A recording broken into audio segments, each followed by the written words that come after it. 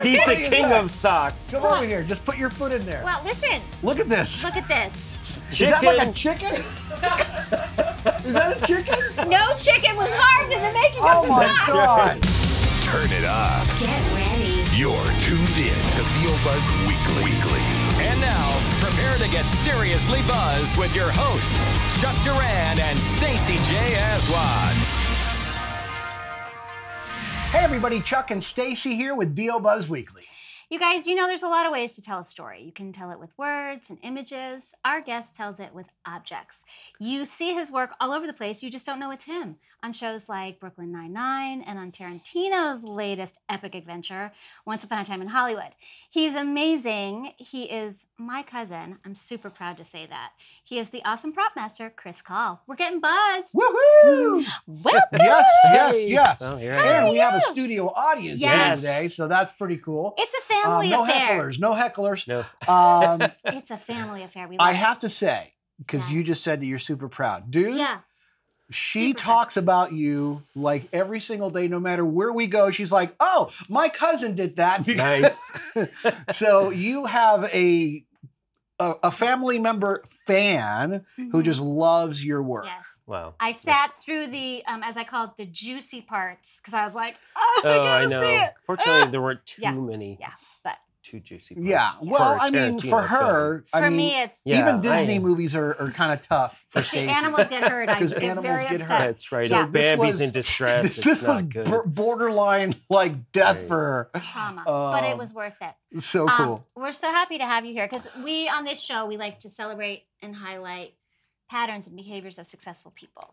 And, you know, there's... And that's what you are, right? Yeah. Chris? Apparently, yes. Yeah. That's what they tell me. And the word on the street. The word on the street. But we have never had a prop master on the show. Wow.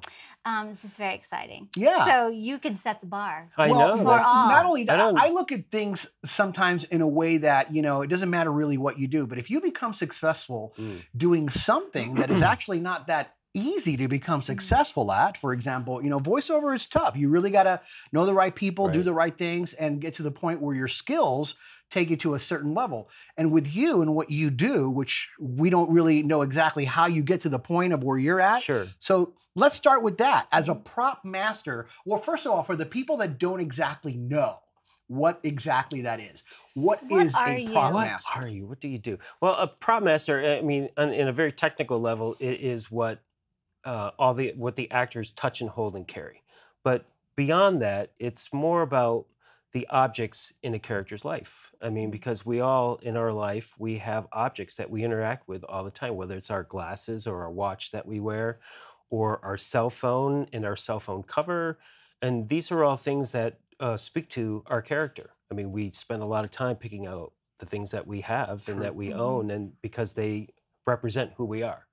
And so for me, that's the beauty and the fun of doing props, is being able to work with the director and the writer and then ultimately the actor to figure out how to help define their character. Wow. Yeah, I mean, because, you know, a lot of people, they think props, you know, you just, a coffee cup, here's a coffee cup. Yeah. But if it's a wrong coffee cup, it might take you out of the scene. It might not. Some people may not look at it at all, but there are a lot of people who, especially actors, who really appreciate that. So curiosity, collaboration, those are clutch for your job. Yes, absolutely. So what other skill sets do you think and personality traits really have to be ingrained in a prop master? Well, again, I think adaptability is key because things change constantly, whether it's in preparation or on set. A lot of times things happen and we have to be able to move quickly. You have to be able to let go of whatever it was that you were doing and shift gears and move forward and with a good attitude. There you go. So that's key. Yeah. But that's key to any department in film making. I mean, it is such a tight collaborative effort that if everybody's not willing to just stay fluid and adapt to what's happening, it could be a big problem. So I think that's like the number one trait for being in the industry in general. Does that happen a lot? It does. It happens all Where the time, stuff's- every single day. Yeah. you know, and then for me, for props, it's also just being handy with tools and artistically, because again, we are also props is the last person from the art department who's on set. So the production designer will design the whole movie or TV show or whatever, and then the set decorator will come in with their crew and they'll decorate everything, and then they turn it over, and the prop master becomes the head of. Is a couch prop, or is that The more couch set? is definitely set dressing. Okay. But we have on-set dressers now too, which is great because it helps us. So this is because prop master. That's prop master because you're about to touch it. And this? So that table is sets. Ah. Unless somebody gets learned thrown, something today. somebody gets thrown through it, and then it becomes a prop. I Unless it's see. moving around, I see. If it doesn't move, If it doesn't it's move, set. If you touch it, but it's prop. you could arguably say like a side chair. I could touch if the you touch floor. the chair, Yeah. but if it's part of the design of the set, then it's This set is like a dressing. new fun party game. Wow. Prop Right, or props set. or Prop or sets. set. Exactly, exactly. Or not. Yeah, I don't think Hasbro's Oh. picking that one up. So what? Okay, so you want to be a filmmaker, you go to film school. Mm. You want to be a prop master, you go to. Prop school. No, Prop school. I mean, how does one become? Well, you know, I mean, somebody has asked me that before. I recently got a question, which was, when you were a child, did you always want to be a prop master? It's like, I had no idea what a prop master was. Like most people don't know what a prop master is. If they see it in the credit, they're like, what's that? But for the most part, people don't know what it is. I didn't know what it was. I came into the film industry as a production assistant. I came in at the ground level. I had an interest in it. I was artistic by nature, went to art school for a little while. So I started working as an art department PA, and then I actually worked in the set dressing department for a while, and I just kind of evolved into that. Again, I think being on set and being a prop master, you're in the hot seat a lot. Yeah. You know, you live or die by how you perform on set. And back in the day, I really liked that a lot, you know, because you're right there. And I'm a can-do kind of guy, you know, I'm like a problem solver, you know, so again, the prop master, a lot of that stuff falls on us, you know, when, like if something doesn't work or something's not right, they'll ask us, you know, can you help us here? Can you fix this? Or what can we do Why here? did you break that? Yeah, exactly. That's why when in props, we have the saying, one is none. Yeah. Because if you have one coffee cup and the actor goes to put it on the coffee table and it drops and smashes, then you're what are you going to do? Yeah. You have to Rookie be able to keep move, moving. man. So basically, there's You have always the hero cup, but then you have like 47 other. there's always a backup for the backup. There's always a backup, and hopefully a backup for the backup. Now, like on Once Upon a Time in Hollywood, that's all period 1969. So you know, you find a bitchin' reel-to-reel tape recorder, then it's like, that's nice. Where's the next one? There is no backup. Okay, and then when you have Leo DiCaprio in a pool on a lounge chair with the tape recorder, you need another one as well. You know, so that was the challenge on that show, was finding all of these great props, but then finding doubles and triples on them as well. Yeah, and working. Didn't you tell us that there was one specific scene in Once Upon a Time in Hollywood where there was a particular prop that you were trying to replicate for that time, but the director said, I don't care about that. Let's use that because I really like it. There was, so Quentin really wanted a scene in Spawn Ranch, in George Spawn's house, when which Cliff was a comes in. Awesome. Yeah, I when he love walks that. in that house and you see, I mean, again, Nancy Haig, the decorator, did an incredible job She did. decorating that set. He wanted, you know, to as a an emotional point for Cliff to look over and see a rat in a trap. Right. Okay, fighting for its life, you know, because it's which, symbolic. by the way, when I saw that, I was like, right. I know. Yeah, but it was effective. It got me. And it was something that meant something a lot to Quentin, because he actually had them build a mechanical rat for that one shot. Yeah. Okay, so it was big for him. So no rats were harmed. No real rats were harmed, exactly. So I immediately, of course, went out and, you know, found a rat trap. period for the time, which is the Yeah. the Tom and Jerry rat Yeah. trap, Yeah. and showed it to me. He goes, no, it needs to be a glue trap. I'm like, okay, fine. And I went on my computer Trenton and glue did not started come out looking. till 1989. No. 1986 to be exact. I was Good close. year. You were I could be a close. That was prop pretty guy. good. This is So awesome. yeah, so Here's I'm your looking assistant. No. and so I said, Quentin, I hate to tell you this, but the glue trap didn't come out until 1986. It wasn't even invented till 1984 or something like that. And he's like, yeah, it's okay. I don't care. I really want him to be in a glue trap. So my challenge then became, how do I, bridge the gap between what's real and what's authentic, Right. Yeah. or what's authentic and what the And- director and wants. the vision, yeah. So in my mind, what I decided is that George Spahn invented the first glue trap. There you go. Okay. Like, who knows that? Who knew could that? have. But who knows that? And maybe he could have. I mean, my grandfather, as far as I know, invented the first electric lawnmower because he took a motor from a pool pump and turned it upside down and put it on a chassis, and then took a metal blade and sharpened it and put a handle on it and made himself There you an electric lawnmower in like Did he?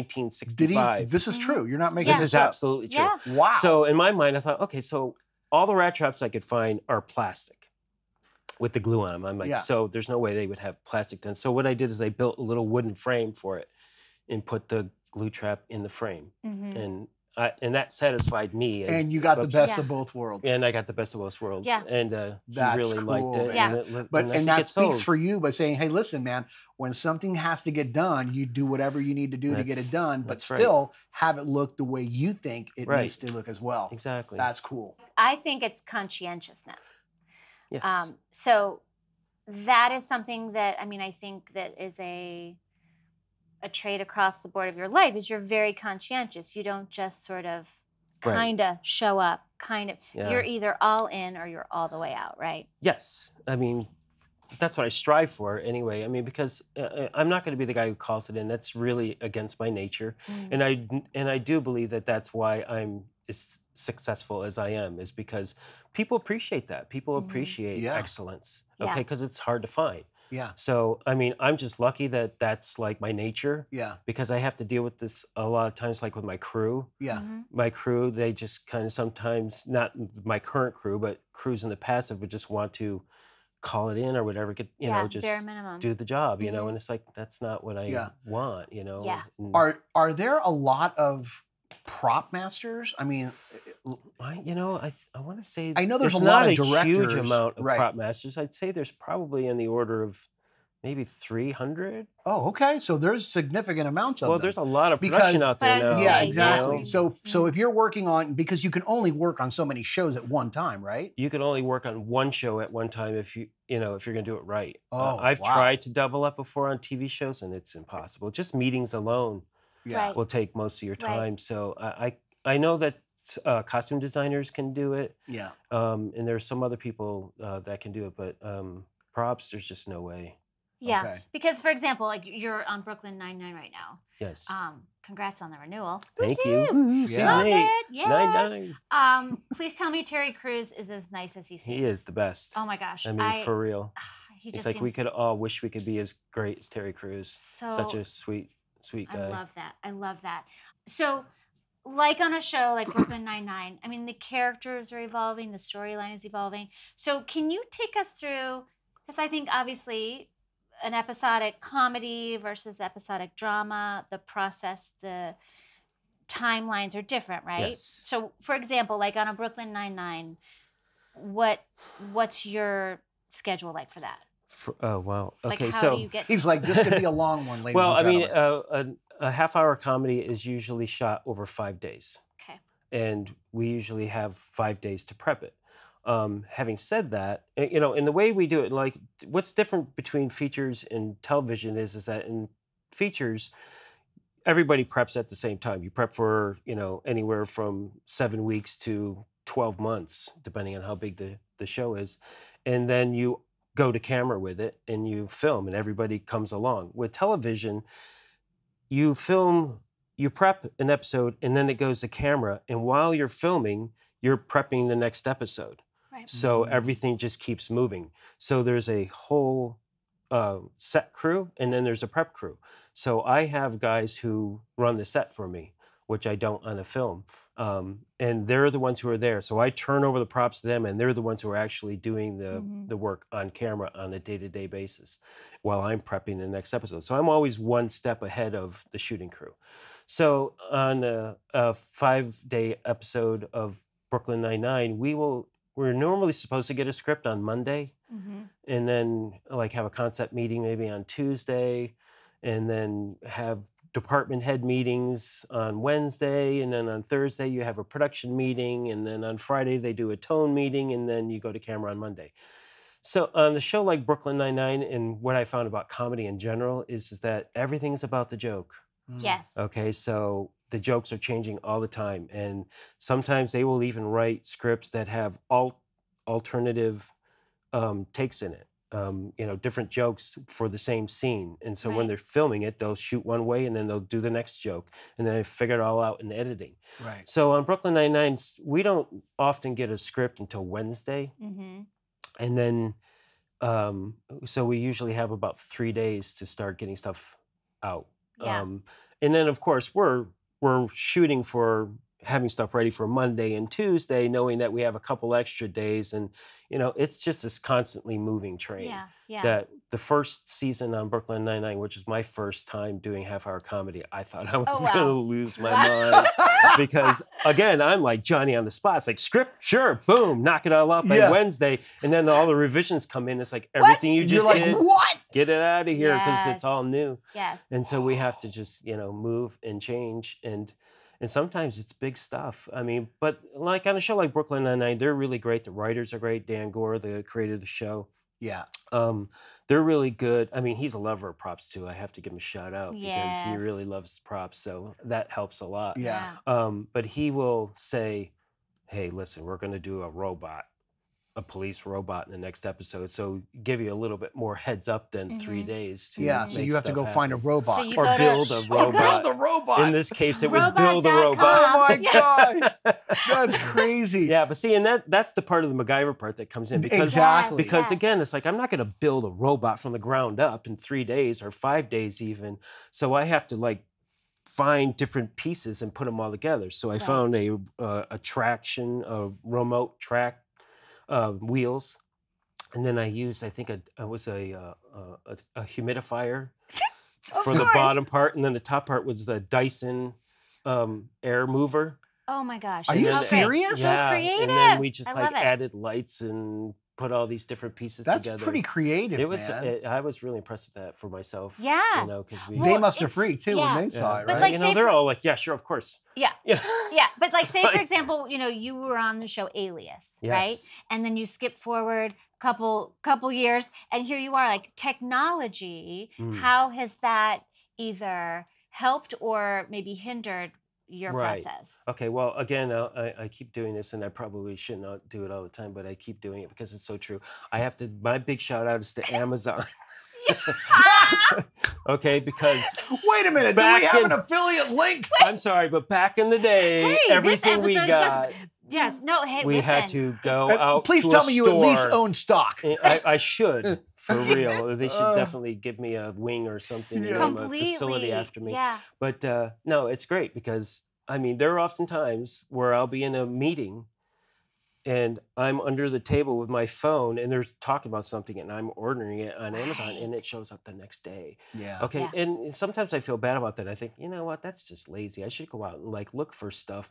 And then I go to the store to look for it, And you can't they find don't it. have it, or if they do, they have one. Right. Yeah. Okay, and I you just need spent two. half a day traveling all around town trying to Right, find something I right. could do in 5 minutes. Yeah. Yeah. No, Yeah. it's helped So in that that's way. helped a lot. Yeah. But even back in the day on Brooklyn or on Alias, that was like a kind of like a hallmark of what I did was instead of building things from the ground up, find existing things and modify them in certain ways. Yeah. And Because that's that show helped a was lot. really cool because it was really techy Yes. for its time. It was like, oh my gosh, Absolutely. what is that? Yeah. And now, I mean, you kind of look at stuff like that and you go like, oh, that's so That funny. was- yes. But I mean, it had to work, and the lights had to come on, and the Well, stuff had to move. that's a good point, was the lights. Okay, that was a thing back in the day. Because now I could build something and it could be just a piece of plastic, and they could add all that stuff in post, all this visual effects to make all the screens and the whole 9 yards.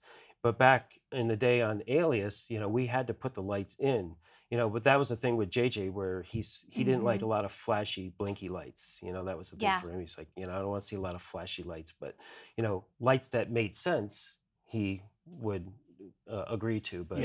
But again, the funny thing about Alias is that after a while, the writers would just write small black device, and then just leave it up to me to be able to, figure out what it was.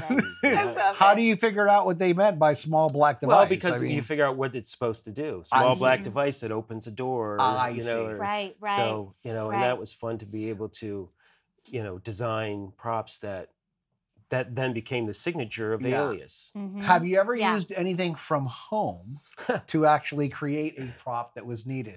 That you got in trouble for using later. That I've gotten in trouble. That you did not return in its original form. I know. I may or may not have taken some jewelry from my wife before and she's like, "What happened to that watch?" I'm like, "Oh." Well, she's here now. You can make it. Yeah, what happened to that watch? That antique watch of mine.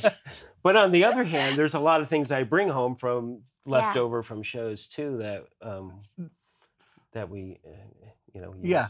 So how much repurposing do you get to do, or is that like a taboo thing? You mean from show to show? Yeah. I try not to do that so much because we don't want it to show up. But interestingly enough, on Brooklyn Nine-Nine, Terry Crews does his character eats yogurt all the time. That's like a big thing for him and his yogurt. And we created this fictitious label called Esther's Yogurt, which was the name of one of my assistant's daughter. And so we created this label for it, and that's like the yogurt. Now that I'm doing this new show, we have this scene where somebody's opening a yogurt. And for me, because it's NBC Universal, we already had the clearance on it, is one thing. But there's another part of it for me, which is I don't like when we use fictitious products sometimes in film because I think it takes people out because they don't recognize it. Yeah. Just the same way sometimes if you put a can of Coke in, it takes people out because they're like, oh, there's product placement. Yeah. So for me, I'm trying to create this culture of prop products that you see from show to show. And and so it gives it a little bit more legitimacy, I think. Yeah. Now there are yogurt freaks going like, where do I get that yogurt? And you'll probably find it on Amazon. No. I was going to say there may be a whole Chris Call line of products on Amazon. Yes. Your signature, the signature series. Can you maybe tell us about some of the little tricks of the trade that you guys might use? Like I remember you one time telling me something about ice, and I never even thought about that. But I'm sure there's a few other tricks that you guys do. That's one of your pet peeves. Yes. Fake ice. Fake ice. So yeah, tell us a little bit about. I mean, again, our job in filmmaking is to make everything look natural. Right. Like it's just a day in somebody's life. But behind the scenes, it's far from that. Okay, because like a scene in Once Upon a Time in Hollywood where Leo's character Rick Dalton is having dinner with Al Pacino's character, who's an agent. Even in film, or on film, it was not that long of a scene. It was maybe a 5-minute scene or whatever. It took us 5 days to film that scene. Holy crap. Okay, part of that was because a lot of it got cut, a lot of that dialogue, but a lot of it is just multiple takes. I mean, we did a dolly track at 360 degrees around the table and dollied around. And mind you, it's supposed to have happened over about an hour. So we had the whole dining room full of people, and all of those people were eating dinner. Oh, yeah. Okay, and drinking and smoking, because Quentin wants everybody to smoke. It's 1969, not just hold a cigarette, but smoke the cigarette. Okay, so after every take, it's cut. We got to go back in there. We have to change the cigarette out because nobody likes to see the cigarette going up and down all the time. And actually on IMDb, some people have pointed out that in that scene, Rick Dalton's drink changed 3 times. And it's like, that's because they cut it so many times that you didn't see where he got a new drink and the waitress came and he got she took his old drink away. So, but again, it's one of those things where if you're watching that, you're not really paying attention to the anymore. But with ice, the whole idea. So people came up with fake ice because Mm-hmm. what happens? Ice melts. So if you're shooting a long scene, the ice melts and you got to change it out every time, and they don't like to wait. They'll wait for camera to change the mag on the camera all Right. day long or change a lens, Right. but they don't like to wait for props. For ice. There's no ice waiting. Yeah. Yeah. So somebody came up with, and it is a brilliant idea to have fake ice. My problem with fake ice is it just sits in the bottom of the glass. It doesn't float. So if you put too much liquid in it, if you put the right amount of liquid in it, you could maybe get away with it. But if you put too much liquid in it, it just doesn't look real because all the ice is down at the bottom and the liquid's to the top. Yeah. I'm fine with using it in the background for background people, but on the hero table, it's like, come on, what else are you doing? Right. Yeah. But Right. changing The ice. condensation on the yes, glass, exactly. yeah. And with Quentin, there's no way I would put a piece of fake ice on camera. Yeah. So for me, that's a pet peeve of mine, seeing fake ice. And there's a couple other ones. One's where people have bags, like a briefcase, a soft briefcase, and there's nothing in it. Yes, I know you Oh, can I tell. hate that. Yes. Or Or a heavy suitcase and Yes, there's nothing exactly, in it. like- Yeah, and it's like moving like this, like Right, there's nothing in it. exactly. Yes. And then another one is coffee cups, like to-go cups. Yeah. Sometimes they Too won't light. won't put anything in it, and they're Yeah. like "Doo-doo-doo," having this discussion. Yeah. I'm like, no, just fill it with water or something. Put something So that in you there. can tell. So Yes. those are like That's the good. nuances. Yeah, of- yeah. It might I be love that. genetic because that bugs me too. Right? Exactly. I drive my wife crazy because we'll be watching a movie and I'm like, wait, stop, freeze, go back. Did you see that? The level on that drink last night. She goes, honey, you're the only one who sees that. No, you and the other 300,000 And the other 300 prop masters. Oh That's my it. gosh, We're all that's so funny. cringing in unison. Hey, can we take a look at your socks real quick because those are Yes. cool, man. I wore cute. these for Chuck. those Little are guitars. absolutely The just guitar socks. rad, Fantastic. man. Fantastic. I That's love right. that. My wife bought them for me for. Yeah, Adorable. and then I noticed Father's Day or that something. your You son have over great there. taste. Oh, Can you show those real Yeah. quick? Just You come over gotta- here and just gotta like come put in your here. foot out here because these are he's the funny as king heck. of socks. Come over here. Just put your foot in there. Well, listen. Look at this. Look at this. Is that like a chicken? Is that a chicken? No chicken was harmed in the making Oh of the my socks. God! Talk Well, about listen. props. He's got a lot of character socks in it. Well, That and is Riley was in Once Upon a Time in That's Hollywood. correct. He was one of the Manson kids. Yes. You were one of the shaking Manson his kids? fist at Cliff as he was walking back from. Naughty Manson yes. kids. Wow, you kind of have that look though. He was born to it. I showed Quentin the picture, and he's like, "Yeah, definitely bring him." Yeah, definitely bring them. Didn't even have to go through I want wardrobe him. practically. Yeah. Oh my God! So- You just wore your own clothes probably. Oh, Yeah. close to it for Yeah, sure. That's So I fantastic. mean, still, what you do, because the props become characters, they Yes. become essential to the storytelling. So we were so excited that, especially that film and the whole team and the art direction and all that got acknowledged. Yeah. Again, a huge shout out to Nancy Haig. Yeah.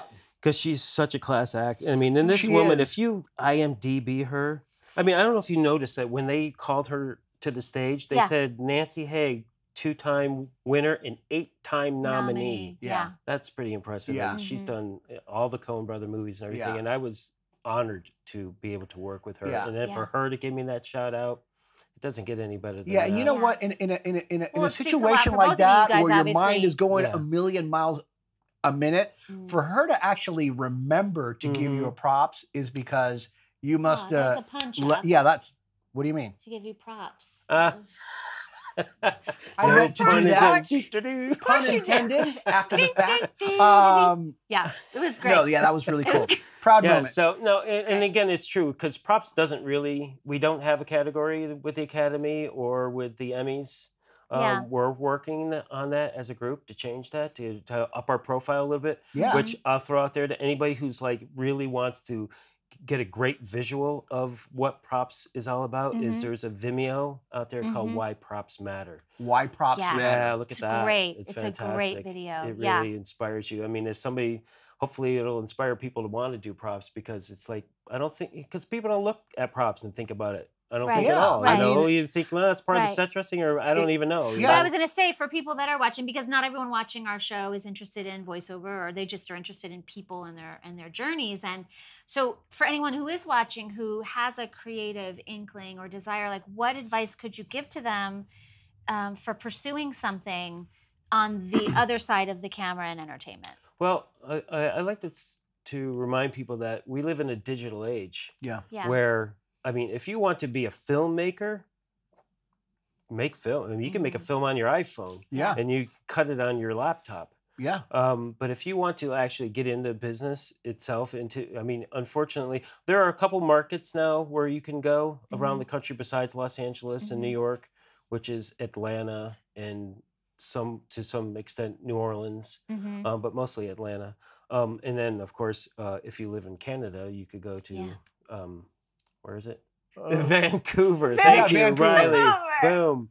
Okay, so, but there are small markets. And again, if you're going to approach somebody in the business about being in the film industry, just come willing to do whatever they need done. Right. Okay, because there's a lot of people who come in and who, like, you know, they get a job as an intern or they get a job as a production assistant and, you know, they want to direct next week. Yeah. Okay, and it's just like, you know, you have to kind of pay your dues and prove, not when I say pay your dues, I don't mean like, you know, go through the gauntlet, but prove that you have what it takes to do it. Because Right. again, being in front of the camera and being behind the camera are two different things. Not that being in front of the camera isn't difficult too, because it is, but there's not a lot of glamour behind the camera. Right. Yeah. Okay, so you have to be willing to, you know, do whatever it takes and show them that you can and have that aptitude of cooperation. I mean, I kind of like look at a film crew like we're a mass unit, you know, because we all come together and we work really hard and diligently on that one specific task.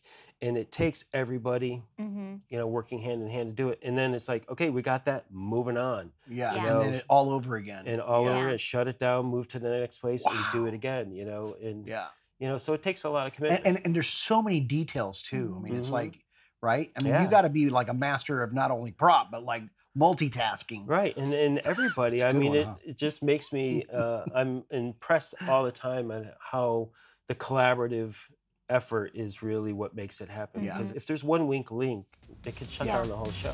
Well, that concludes episode 1 with our good friend Chris Call. We're going to be back next week with episode 2.